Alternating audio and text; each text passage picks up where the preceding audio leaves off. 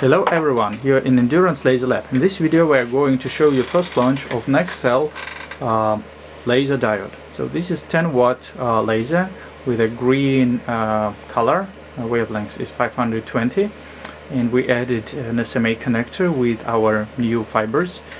This is our fiber 1 meter with aperture of 100 microns, and we added a small lens.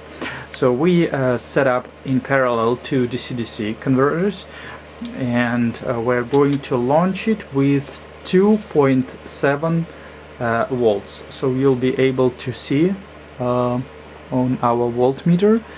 Okay, but let me fix it just a second. Okay, and you see this green color, so you see that the spot is really small. So, and we see that voltage is 2.35 volts, so it has a dramatic voltage drop, and it doesn't burn anything. So probably we need to have special DC-DC converter with higher voltage. Let's turn it off,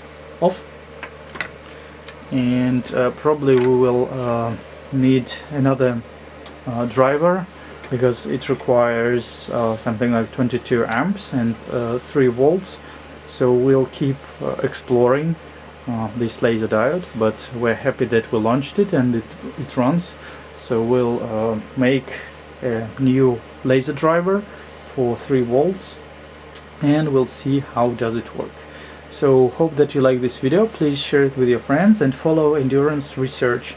I'm sure that in second or third quarter we'll present something more powerful and different in different wavelengths.